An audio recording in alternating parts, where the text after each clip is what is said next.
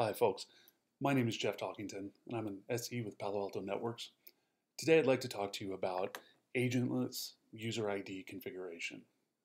Now, what do I mean when I say agentless user ID configuration? Well, with Palo Alto Networks, we have the capability of doing policy and logging around user ID. So what that means is that when a PC, when a computer, when a user goes through my firewall, I can see which user that is based on any number of factors from where we can pull information sources, including Active Directory, Exchange, eDirectory, syslog sources. We can even pull from third-party sources like Aruba, ClearPass. Basically, anything that can send us syslog information, we can pull a user ID from. So with that user ID information, I can create policy and we can get visibility into what's going on our network. Now, if we go back a few years, Palo Alto Networks had an agent-based user ID configuration. That is to say that we would have to install an agent on an Active Directory server and have that running there in order to get user ID information. As you can imagine, that bothered some AD administrators. They didn't like having to put this agent on all of their Active Directory servers.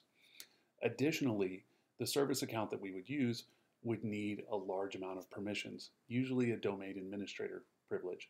So again, Active Directory administrators didn't really like that idea. So fast forward a couple of years, the Palo Alto Networks creates an agentless user ID configuration. So what I can do now is from my firewall, I can reach out to an Active Directory server, pull user information, and use that for both logging and policy creation. So let me show you what I'm doing right now, how my system is set up, and I'll walk you through each of those steps that's required to make this work. Now, I've got a lab set up here, and there are three pieces to this. One of them is my Active Directory server, and you can see I'm using Windows Server 2012. The next is going to be my firewall, my next generation firewall from Palo Alto Networks, and in this case it's going to be a virtualized firewall. The configuration is the same for both our virtualized and our physical appliances. And then I'm going to have a client machine where I'm logged in as a domain user, and this PC is connected to my Active Directory server. Okay, so a relatively simple setup, but it should help us illustrate this point of how to configure agentless user ID. So let's get into it. The first step in doing agentless user ID is I have to create a service account. In this case, what I'm doing is creating an account called Pan Agent. Now this service account, it only needs to have access to certain things. You're going to set up this service account like you would any other service account. So there's a couple of precautions that you're going to want to take. Set this up exactly like you would any other service account. Do things like disable interactive logins and take a couple other precautions. I'm not going to jump into those right now, but just be aware this is a service account and you need to treat it as such. As far as basic access and the things that you have to do to make this work out of the box is we have to have a separate account that we can use, and then we have to create memberships. Now there's three things that we need to be members of, and that's distributed COM, event log readers, and server operators. Now domain users, as soon as you create the account, you'll be a member of domain users by default. But these are the three that we really care about: distributed COM, event log readers, and server operators. Okay, so once you have those, we're good to go there. Step two, we're going to jump into the WMI management console, get into the properties here.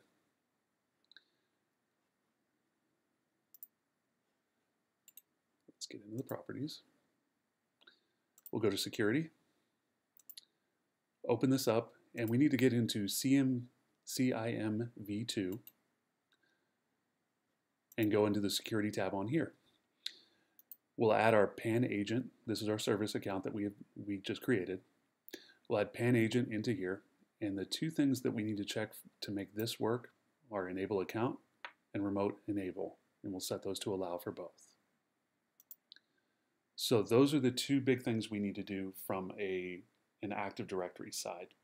Pretty much everything else from now on is going to be done in our next generation firewall. So let's go ahead and get in the next gen firewall.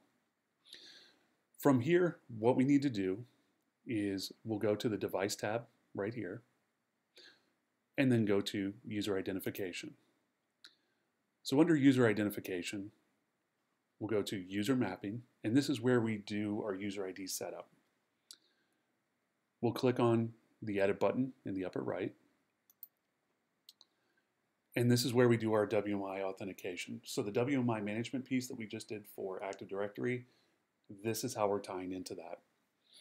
With WMI authentication, what we need to do is put our username in. So we're going to do our domain name, which in this case is Acme, and our service account, and then our passwords. All right. The next thing we're going to do after we do that is we'll go into our server monitoring, and this is where we specify where that AD server is. So we'll specify the AD server. In this case, I just gave it a simple name and a simple description. And we also specify the type. So this is what I was talking about as far as being able to connect to different types of servers and pull user ID information from a number of different sources. So the process is still the same, even if we're doing Active Directory, Exchange, eDirectory, or anything that can send us syslog information. It's the same process here. So we'll set up our AD server. We'll specify Active Directory, the network address, and once we do a commit, that's when we'll see that the connection status will change. Before doing the commit, you won't see this as connected. It's only after you do a commit of that configuration. One more thing I want to point out here is that while we're setting this up, we also want to specify what networks to include and, more importantly, exclude from Agentless user ID. So what we're saying is that these networks here, this 192.168.55, 45, and 35.0, those are all networks that I'm going to pull user ID information from. Then I'll do this default exclude rule that says any network that I haven't specifically included, don't collect user ID information from. More importantly, what we can do with user ID is what's called a WMI probe. We can actively reach out and try to pull user information. So if we're doing that on the inside of the network, that's fine. But this isn't something where you want to be sending WMI probes out to the world, particularly outside your network. So you need to be very careful about which networks you include and exclude as part of your user ID setup. You don't want to just do every network everywhere, okay? So once we do that, we're pretty much good to go as far as the user ID piece is concerned. The next thing we need to do, after we do this, if you want, you should already be getting, once you do the commit, you should be able to start seeing user information flowing across.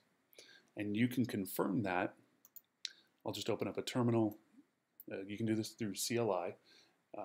The GUI will tell you that you're connected to the server itself. To make sure that you're actually pulling user information, the best way is through the CLI, and it's this command show user IP user mapping all. And this will show you what user IDs that you've picked up. So you'll see that we've got the service account, and then we've got my user account on here as well. Okay, so we know we're picking up user IDs. Finally, what we need to do is we need to specify which zones within the firewall that we're going to be collecting or we're doing user ID with, because we don't necessarily want to do it on every zone. For example, here I've got my untrust zone, which is my outside of the the public side of my network, the outside of my network.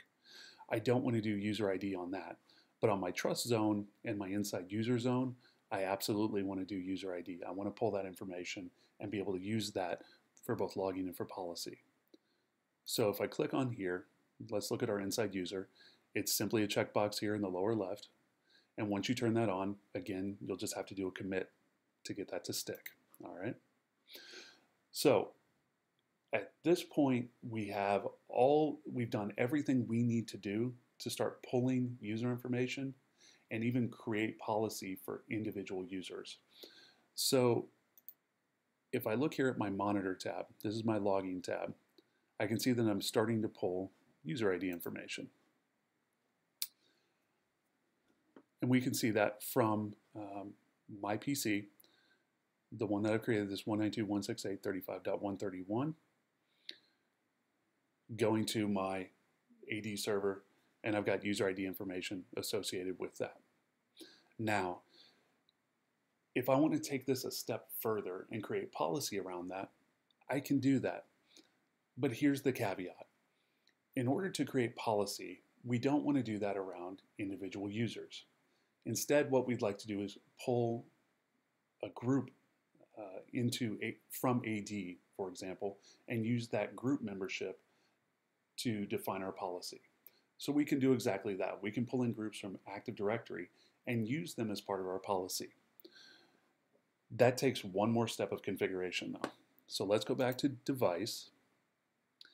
We're going to go to User Identification again. And this time we're going to go to our group mapping settings. Now, to do group mappings, what we have to do is do a configuration here where we reference our AD server. In order to do that though, I need to create a server profile. To create a server profile, it's here in the Device tab as well. And we'll go down here to our server profiles listing. Now you can see that we can create profiles around any number of servers for any number of protocols. In order to tie into AD and look at those group mappings, we'll typically use LDAP. So if we look at LDAP, what I've done is created a server profile for this Acme AD server. I'm referencing the IP address and the standard port number of 389. And you can see here that I'm binding this agent, this PAN agent at acme.com. That's the user ID. This is that service account that I just created, right? So once we have that server profile, what I can do is go back into my user ID at the group mappings, create this group mapping for reference the Acme LDAP server in that server profile, what the user domain is, and we can actually get down to searching individual filters and make this a little more granular if we want to. In this case, I'm leaving it pretty much wide open. We can also do group include lists and custom groups, okay? But I'm going to leave this as basically the default now so we can pull in all the groups. From here, what I can do is I can jump into my policies and create policies around individual users or groups if I want to. Now I've created a sample here just to illustrate user groups and being able to create a policy around a specific user. So I've got this user policy here. And if we jump into it, what I can see is that I've created this general user policy. The source zone is going to be this inside user zone that I've created. The user is going to be me, this domain account that I've done. Destination is going to be untrust. Application right now is set to any, but we can get very granular in that. That's the power of the next generation firewall, is that we can specify by application what we want to do, not just port or protocol. So we can get very specific there. I can also do service or URL category, and then my individual actions where we can get very granular and do profiles where we do antivirus, vulnerability protection, spyware, URL filtering, file blocking, all of that, okay? But the big piece here is that I can create this policy based around my user. Now you've seen I've done for an individual user, but since we've enabled the group mappings, what that lets me do is if I do the add here, you'll see that this is populated with all of my groups from the Acme domain automatically. And this is in my dropdown, and I'm able to select from any of those. These are not ones that I've created. These are imported from the Active Directory server. So what that lets me do is, by group, give access via policy. It's a very powerful tool, and it makes it very easy to do security around my network. So I can do, for example, let's say domain admins we're going to add into that group. Simply add it, click OK, and then I'll do a commit at the end of this. So very quickly, what we've been able to do is pull in user ID information from Active Directory. We've been able to get logging based off of that. And most importantly, I've been able to create policy around that with my security policies and pulling in the group mappings from Active Directory.